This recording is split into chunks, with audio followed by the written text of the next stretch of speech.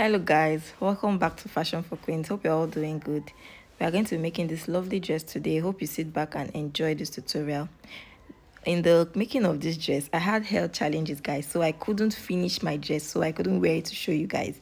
So my dress is actually still in pieces, but I promise that once I'm able to get back on my feet, I will wear the dress, I'll finish it, wear the dress, and post a picture about it. So follow me on Facebook, follow me on Instagram, join our group, and please subscribe if this is your first time.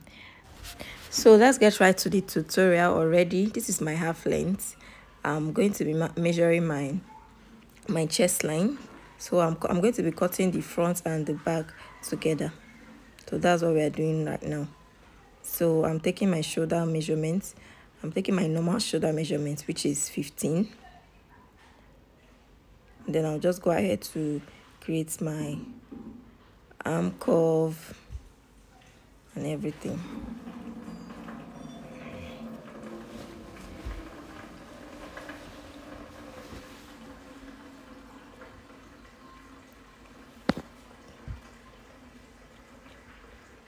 So next I'm taking my shoulder slope, and then I'll cut out my neck, or I'll mark my neck. Sorry, it's a turtleneck, so the neck is not it's not required to be wide. So I'll be taking 1 inch as my depth for both the front and the back. Sorry, 1.5 inch for my depth for both the front and the back.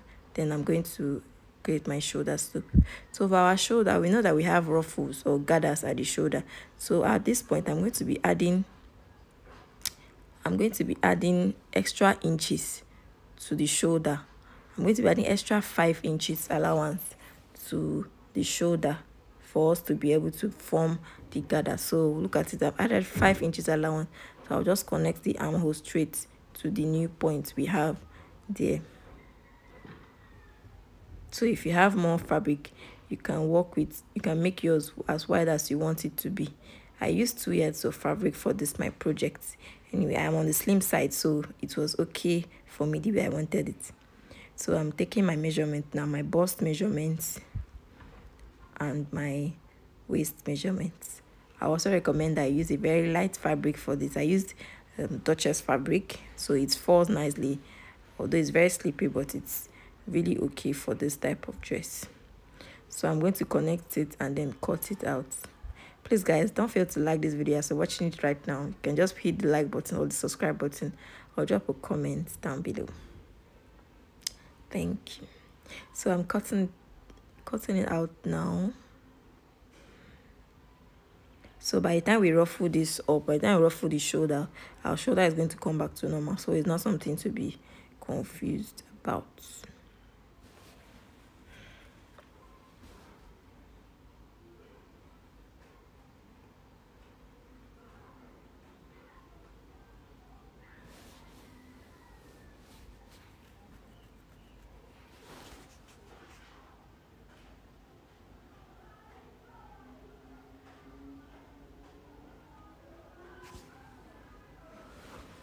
So having cut that, I'm just trimming out my zipper allowance, and that is that for the half length of the dress. So when we ruffle this up, we're going to see the beauty.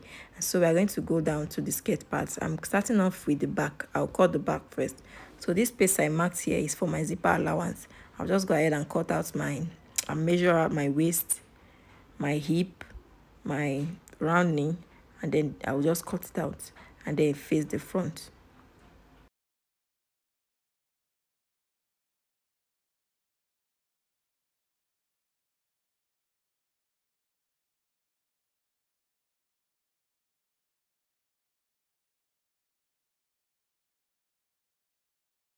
So we're done with the back. Next thing I'm going to do is the front. So in order to save fabric and time, I'm going to use a brown paper paper pattern to cut the front. So I've just traced out the my skirt. You can see my hip around here, everything is already cut. So what I'm going to do now is to notch our dart, where your dart is going to be. So you just measure 4 inches from the midpoint and then notch.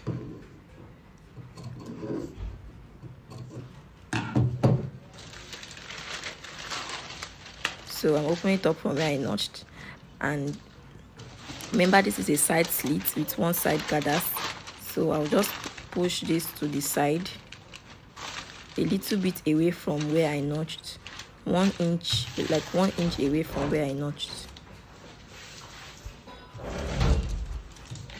So like I'm going to turn it to the other side so you see how it looks like. Yeah, so you see I didn't fold it exactly where I notched. I folded it an inch away from where I notched. That is where our opening is going to be.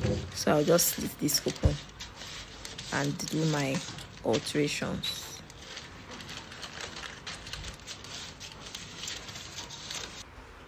So I'm just going to keep this part one side, the smaller part I'll keep it one side, and then do the alterations on the bigger part.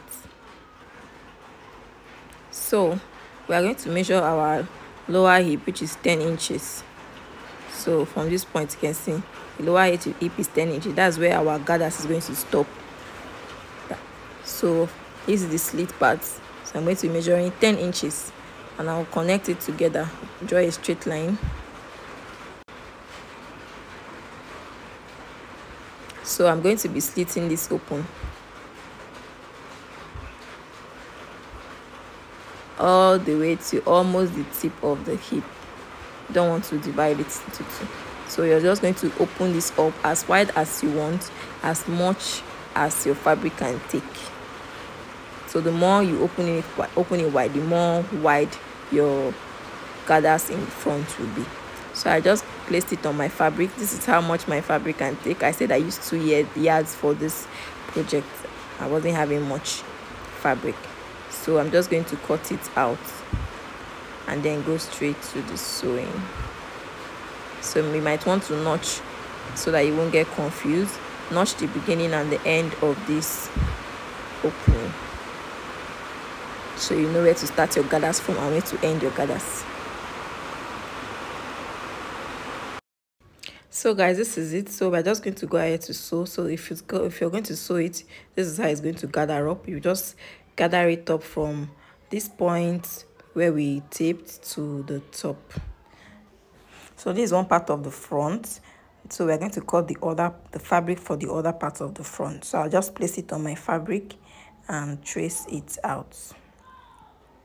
So then I'm just going to show you how I sew this. So the first step is to sew the shoulders, to sew a straight line and gather it up. So this is the shoulder of the front. So I just went ahead to sew a straight line, gather it up, and sew the other part and gather it up. So after doing this for the front and the back, the next step is to join the shoulders together. As you can see, I've joined them together.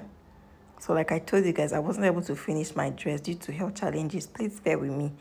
I'll just show you the few steps I was able to achieve before I ended the video. So I'm just going to join my shoulder, and then next I'm working on the skirt part. So I'm going to gather it up from this point where my hand is touching to the top of the skirt. I'll just sew a straight line and gather it up. So after doing that, I'm going to be joining the other parts together to the part where we gathered.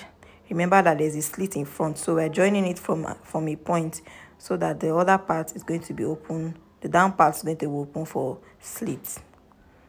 So I'll just arrange my gathers nicely.